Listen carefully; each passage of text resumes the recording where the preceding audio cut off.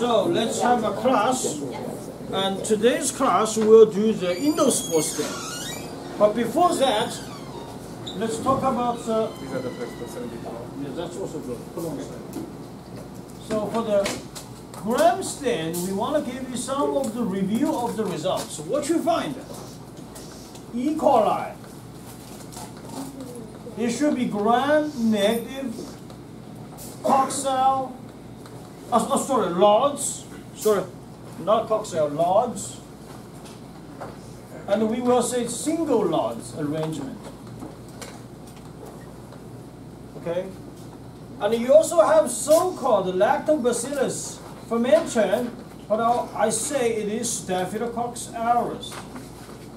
We get some cross-contamination there. So it is gram-positive, coxal, and the grip shape, the arrangement.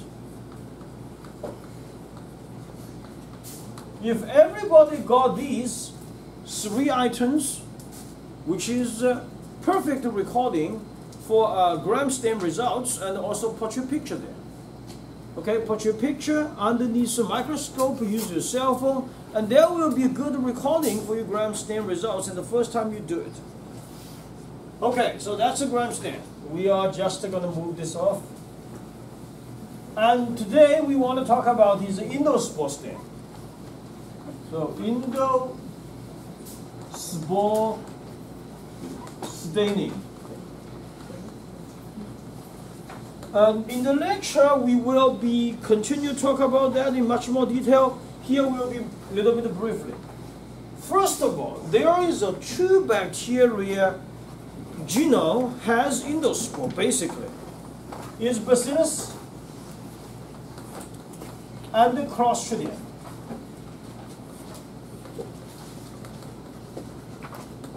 And the Bacillus could be Bacillus subtilis, cereus, Clostridium could be Perfringens, Tetany, difficile, and botulinum.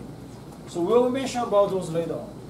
Second, bacterial endospore is a protection structure. Usually, it used to resistant survive in the stress environment.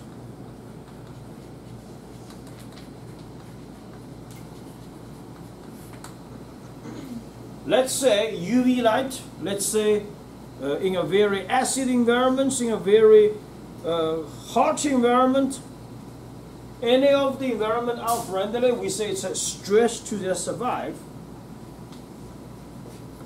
Number three, why they can survive in a stress environment? Well, bacteria endospore, you have a core area, you have so-called inner membrane system,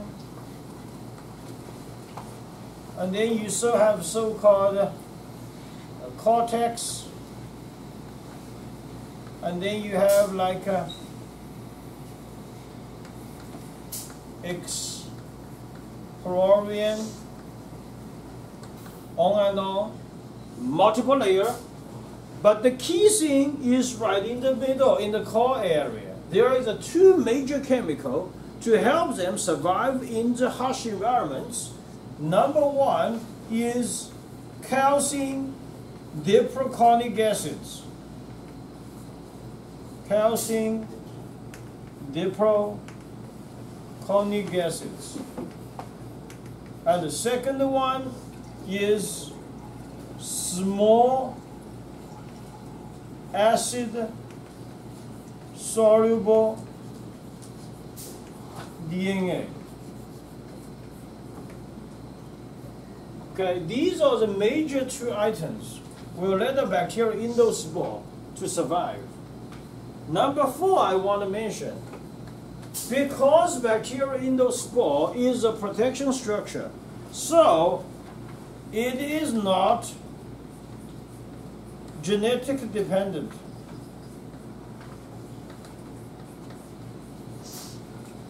Which means the mother cell has endospore does not mean it will be naturally transferred to a daughter cell. the daughter cell has also to be in the harsh environment. Okay. Number 5, why we have to do the endospore stain? Because we need to see the presence, absence of endospore, and we want to see the location of the endospore. Because the location of the endospore is genetic dependent. And we mentioned several times in the lecture, it could be right on the center, it could be in the subterminal. Some, like you go to the airport, it's subterminal, and it could be at the end, which is we call at the terminal. Okay? Last thing, because endospore is a rigid system, the basic dye cannot be easy to go inside. So what we need is a very green color dye called malachite green. Now, by the way, this dye, kind of like antimicrobials, can kill lots of the other bacteria. And we also need a very special treatment called heat steaming. Heat steaming 5 minutes, and followed by counter stain with safranin.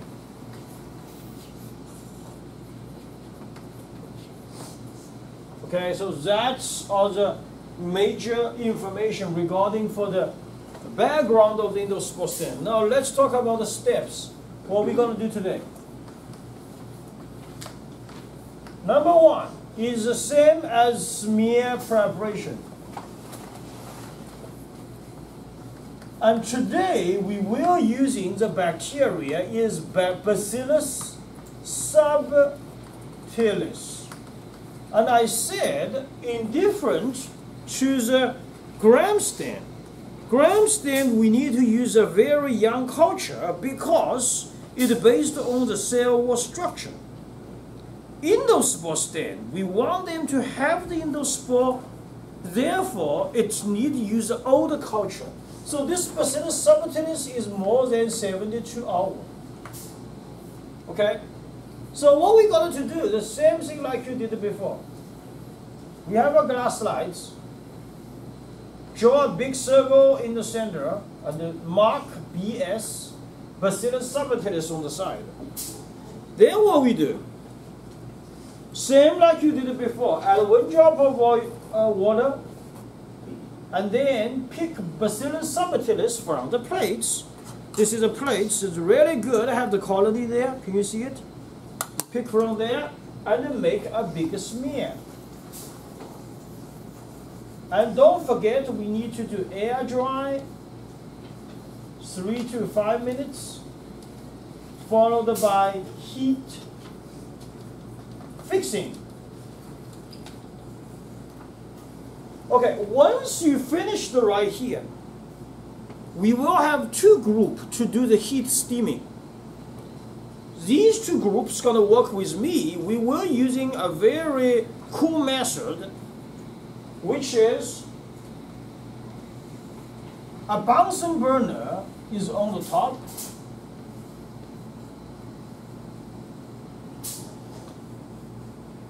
To do back and forth fire flaming. 5 minutes. Now, obviously, before we do that, we need to put some dye there. We just mentioned the malachite green, so we need to put malachite green.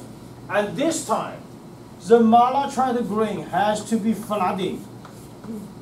Okay, not on the circle, has to be averagely cover the surface, so we call it flooding. Flooding with malachite green.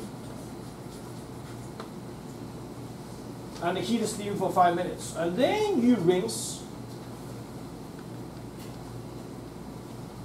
and add a counter stain with saffron.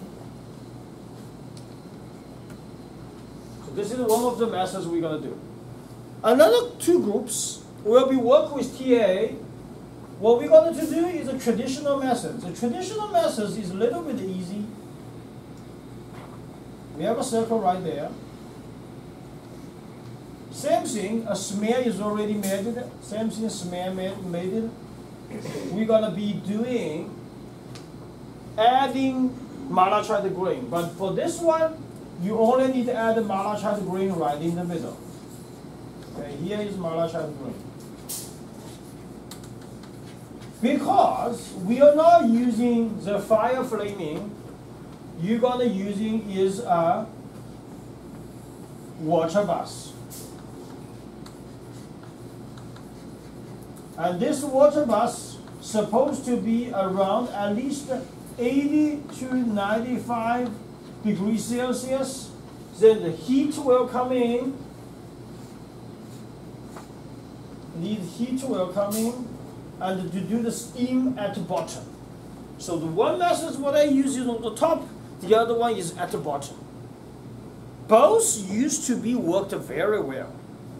Now, what type of the thing looks like is endospore? You will see majority of the background, because we counter stain use the saffroning, looks like green. It looks like it's a pink color, and you will see like this. Or you see a big bubble. This is endospore. Okay. Let me double check one thing. I may made a mistake. I think maybe counter stain with methylene blue. Let me see it. Let me double check it.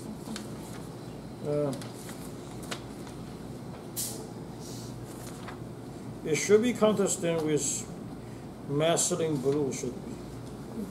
I made a mistake right here.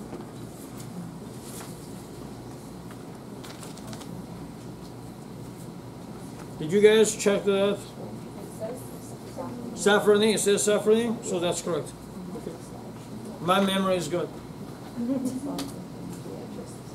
So that's going to be the endospore. It should be a green or like a bubble. Okay. And this Bacillus subtilis has been there for a long time, and it may have lots of endospore. So you may not see a green color there. You see lots of bubbling. So that could be. So we'll see what happens. Okay. So what I want you guys to do is go there to get plates of Bacillus subtilis and prepare the smear preparation until here. Okay, I will be here and the TA will be at the back. Then you guys put all these two groups, put all your glass slides on the rack, and these two groups you go there, find the TA at the back, and put on the water bath. And we'll compare the difference to see the results. Okay?